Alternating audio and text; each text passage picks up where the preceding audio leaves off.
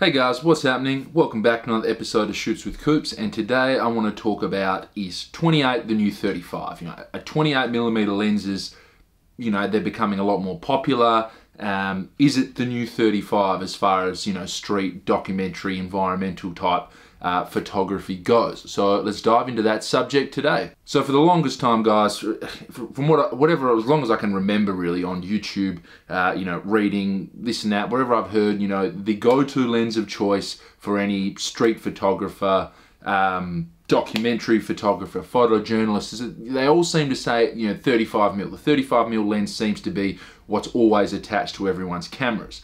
And I, was the same. Earlier on this channel, you would have seen me, guys, with my Leicas, M6, M7, whatever it was, rocking a 35mm. Whether it be a Zeiss, Leica, whatever it was, I was rocking a 35mm lens on that camera. Likewise with my digital cameras, rocking a 35 on my Fuji cameras, on my X Pro 2, on my X-T3. Even when I am out in the water shooting surf in my housing, I'm rocking a 35mm equivalent lens. So I really thought, it was time to try 28. For the longest time, I thought 28 was, as useful as a waterproof tea bag. Like, what's the point? You might as well shoot 35. There's more 35 lenses out there. There's more variety. There's less distortion on a 35 than a 28. But I have seen a lot of people recently starting to make the shift. Just for instance, the new Ricoh GR3.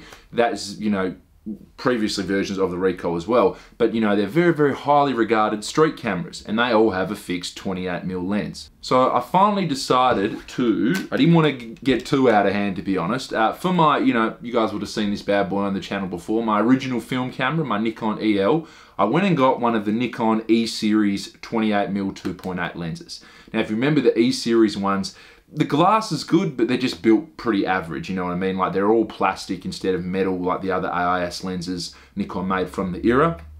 But it was cheap. I think it cost me 140 Australian dollars, so convert that wherever you are. And I thought, you know what, I'll whack it on my EL. It's not going to cost much money. I'll grab a few rolls of Tri-X and I'll go out and shoot. And I was super, super surprised. I mean, one, the quality of this lens, it's pretty good. There's not much distortion when you stop down. Wide open, I didn't really shoot too much wide open because I was actually zone focusing quite a fair bit, even with an SLR.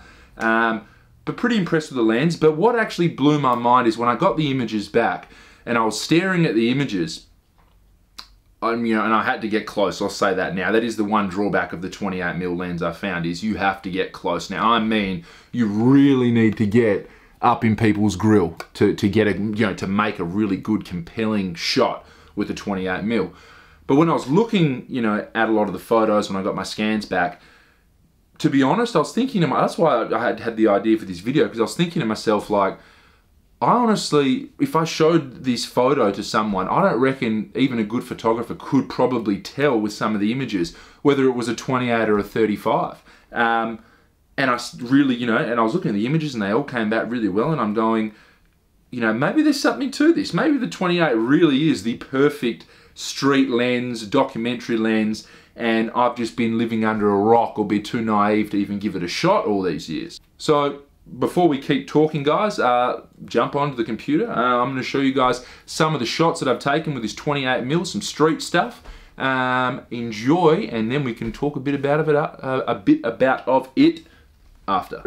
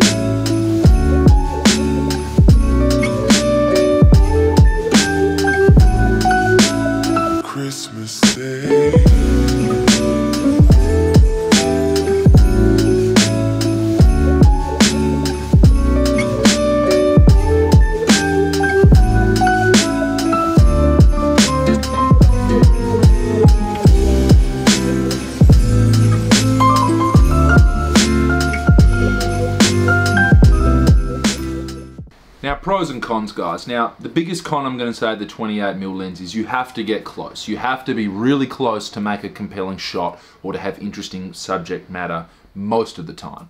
So if you're someone who's a little bit street shy, for a term, I suppose, if you're a bit street shy, it might not be the lens for you. You might not be comfortable getting that close, you know, getting right up into you know, your subject or what you want to, you know, create the certain look. You might be better off with a 35mm lens because you can just be that little bit further back and you don't have to intrude on sometimes other people's personal space to create that image. One of the other cons I'll say about the 28mm lenses, guys, is they're not super fast. They are quite slow lenses. A lot of the vintage ones, you know, the cheaper vintage ones you're going to find, like, you know, this Nikon here, they're usually 3.5 or 2.8 at the widest aperture, so not super fast. You're going to find that the more expensive ones are sort of f2 and lower. They are going to be quite expensive.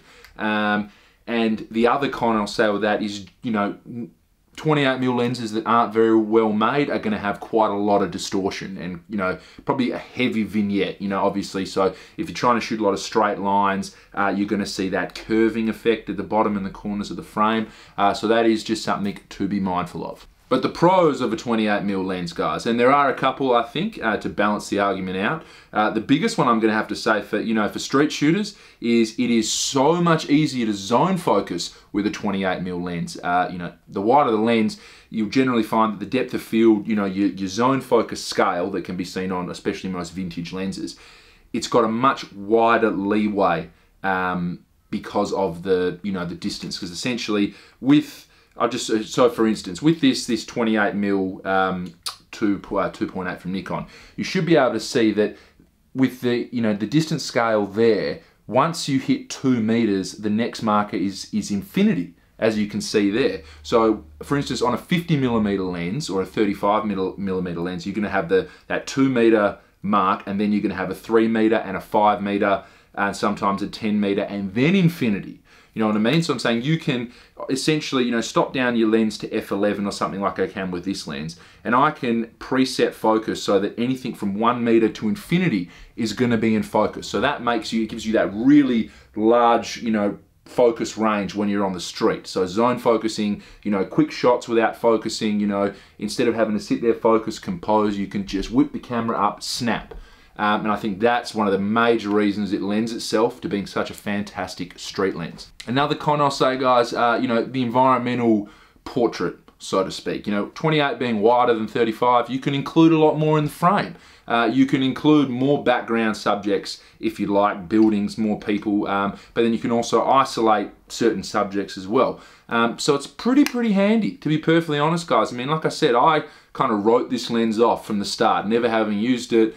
Heard a lot of people just say, nuts, it's just not worth it, and never tried it myself. So it just goes to show that instead of just following the trends and listening to what everyone else has to say, give things a shot for yourself, guys. If you're interested in street photography, if you like to get close and you want to try something different if you haven't before, try and find yourselves, you know, a vintage 28mm lens to throw on your film camera or digital camera and have a play around with it and see what sort of shots you can create. You might find yourself, you know, like me, being very surprised at, you know, how close you can get, but, you know, how great the images can turn out and how close it really is, you know, to 35 in the end. So I hope you enjoyed that one, guys. Leave me a comment down below. Like, do you guys like the 28, or do you think it's useless? Have you never tried it? Let me know. Let's have a little chat down in the comments. As always, thanks for watching, guys, and I'll see you in the next one.